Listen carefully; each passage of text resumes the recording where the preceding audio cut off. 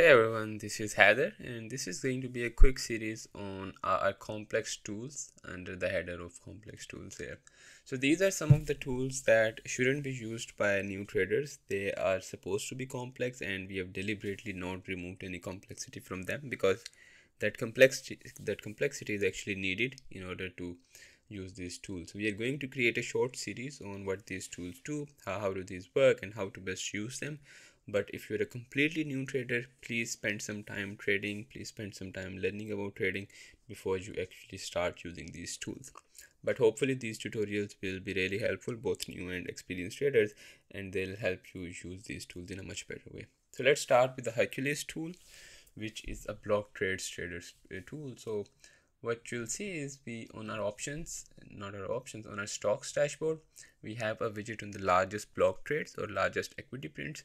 These are the largest single block trades in the entire day. So we can see for KRC, someone just spent $77 million on a single trade on April 30th. So this is from April 30th. Then if we go here, give me a minute, we can, not here actually, we can see that we have the intraday block trade. So the largest trades during the day, this was a 40 million trade, this was a 28 million trade, and then these are the total sum of all of these trades for each day. So we can see that the total sum is about $114 million for April 30th, and this is actually decreasing a little bit.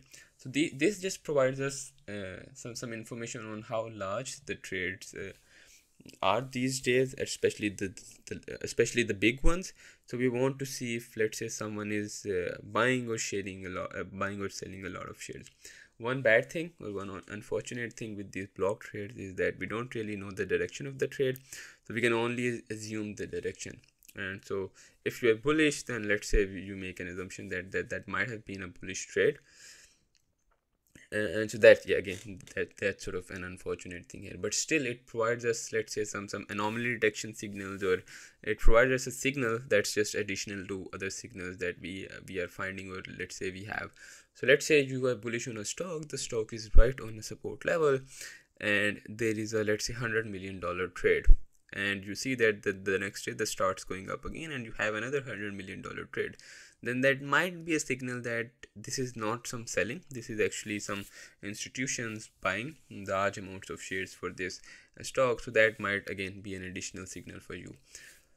So this is updated about every 10 to 15 minutes, and you can see we have the trade date. This is an intraday tool, so every day you'll see this table change every few minutes. Then we have the ticker, we have the total shares for that particular block trade, we have the share price at that time, and then we have the approximate amount. And if you click on this, you will be able to sort the entire table based on the approximate amount, and we can see that the largest trade on April 30th was this $98 million. This was a single trade. So someone spent $100 million on a single trade.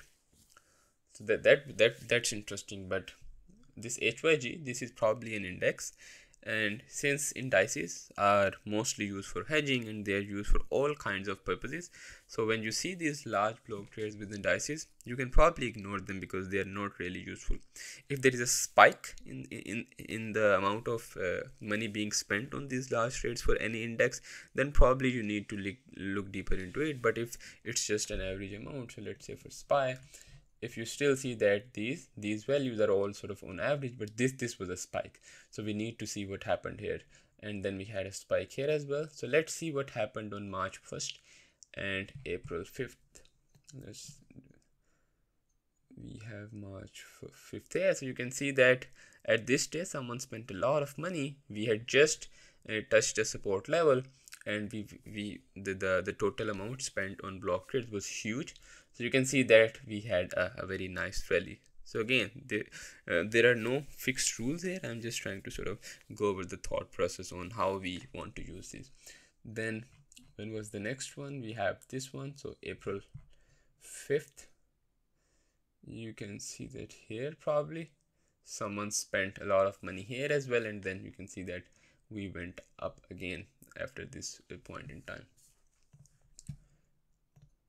Right, let's go back to the tool. And so that's what you want to do. You want to look at for indices, sure, sometimes you want to look at them, but only if there is a spike. But for these individual stocks, you want to keep an eye on the largest trades, because that can sometimes provide you a good indication on what might happen. So let's see, we have LQD, we have IBM here. So let's see, someone spent about $35 million on this trade, and the stock price was 140. So let's see what's going on with IBM. Alright, so we can see that IBM actually gapped up here on April 20th, and someone right here, someone just spent about $35 million on IBM. So right now there is actually no setup on the price action, so we can't really use that information to add to our confidence level, because here we don't have a support. The support is probably here. So if we were here and then this trade came in and we wanted to go bullish, then that would just be an additional factor that helps us go bullish on the stock, because we have a support level. A huge trade just came in, so someone might be expecting the price to go up from here, although they could be expecting the price to go down as well. But since we have one factor that says bullish, we always want to assume that the second factor probably might be bullish as well, because then that adds to our confidence. Let's see if we have something else. Let's actually try to go back in time. So maybe let's go to April 10th. We don't have any data for April 10th, obviously. Okay, so we have gone back to April 12th, about 18 days before April 30th. So let's see if we can find something good here. So XLV, we have SPY, LQD, HYG, again this is an index. ABC, let's see what happened here, because ABC, the trade price was 117. I'm trying to find something that's known to everyone. So Dash and Baba was interesting. So Baba had, I believe, some lawsuits and they were under some kind of pressure. So let's see what happened to Baba after April 20th. So this was April 20th, and this was the last day. As you can see here, someone spent about $15 million on a trade. And what happened? This was the last day that Baba was in a downtrend. The trend actually reversed, and in the next few days Baba went up. So again, since you don't know the exact direction, it's just another signal that you might want to consider in order to improve your confidence levels. So the way we would have used this is, we know that this is a support level.